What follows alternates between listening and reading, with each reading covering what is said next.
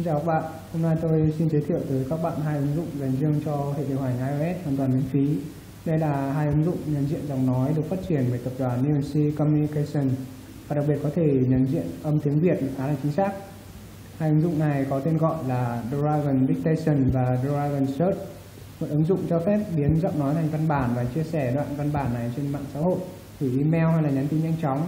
Trong khi ứng dụng còn lại là một công cụ tìm kiếm hết sức tiện dụng qua giọng nói. Trước tiên thì tôi sẽ thử nghiệm với ứng dụng Dragon Dictation. Đây là giao diện của ứng dụng. Trước tiên bạn cần vào phần setting để đặt chế độ ngôn ngữ tiếng Việt.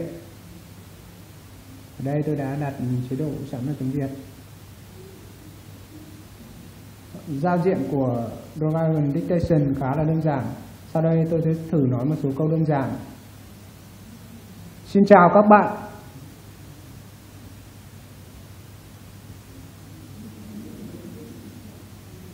Tôi là phóng viên công nghệ.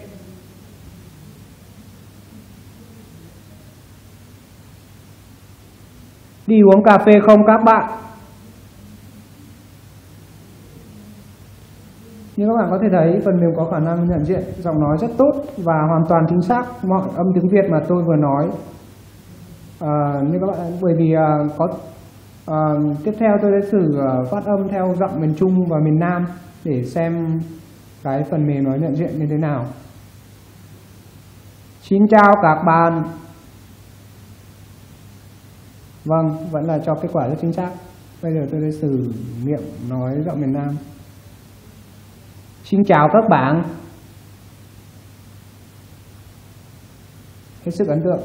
Các bạn thấy nhận diện hết sức chính xác.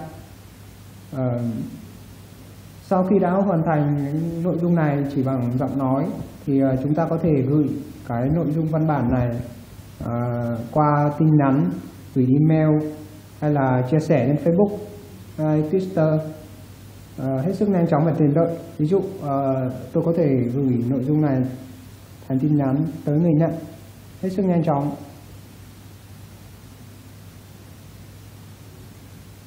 Theo đánh giá của tôi thì đây chính là phần mềm nhận diện giọng nói tiếng Việt tốt nhất hiện nay. Các bạn có thể thấy là các từ ngữ được máy nhận diện hoàn toàn chính xác. Ở đây tôi sẽ tiếp thử nghiệm ứng dụng thứ hai là Dragon Search, ứng dụng tìm kiếm qua giọng nói. Sau khi nhận diện cái nội dung thu được thì ứng dụng này cũng sẽ sử dụng công cụ của Google hoặc cả YouTube hay một số dữ liệu khác để cung cấp nội dung mà bạn yêu cầu. Với ứng dụng Dragon Search thì bạn cũng nên cài đặt tiếng Việt cho ứng dụng ngay từ đầu. Đây.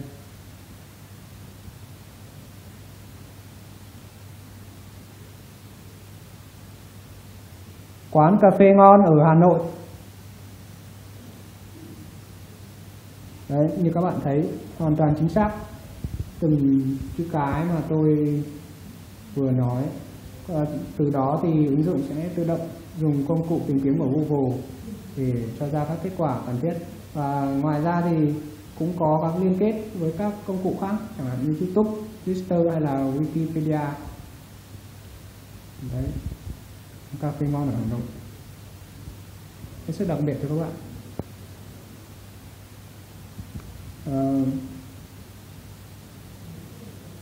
Qua một số đánh giá sơ bộ như thế thì có thể nói hai ứng dụng nhận diện giọng nói Dragon Dictation và Dragon Search khá là ấn tượng đối với người sử dụng và đặc biệt là đối với cá nhân tôi.